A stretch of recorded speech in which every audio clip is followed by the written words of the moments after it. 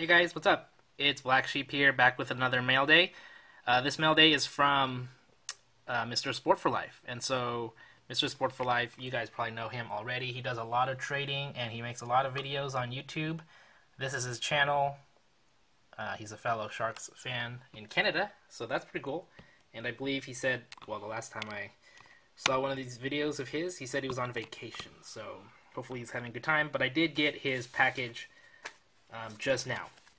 He sent his package in a plain white envelope, which was fine because the cards got here totally fine. And actually, this is what he sent me.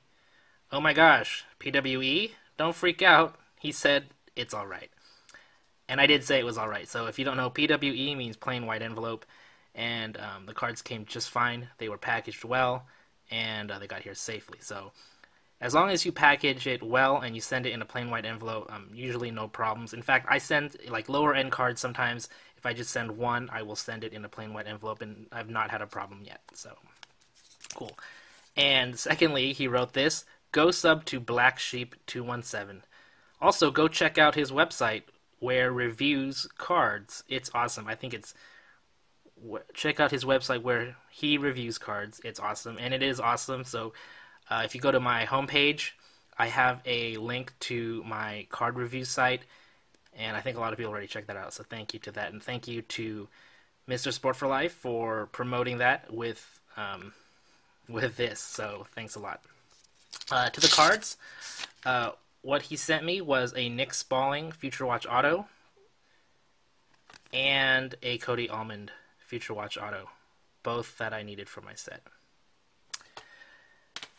Alright, secondly, speaking of Future Watch Autos, I actually got a mail day here, and I usually don't show the address, but I don't think it really matters in this case. This is Upper Deck's address. They just moved their shipping facility to Morrisville, North Carolina, and I got a package from them, and I got something that I don't think I was actually not sure I would ever get this card.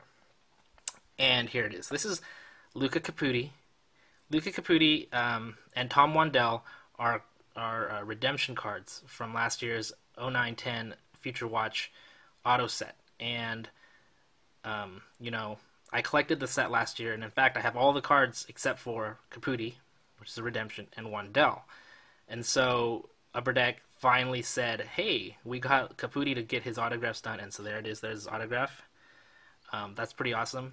There are probably not a whole lot of these out there right now because they're just getting shipped from Upper Deck now. So if you have one, it's on its way apparently. And so that's good news. And for me, that's really awesome because check this out. This is my photo bucket for my 09-10 Future Watch Auto set. And I have them all.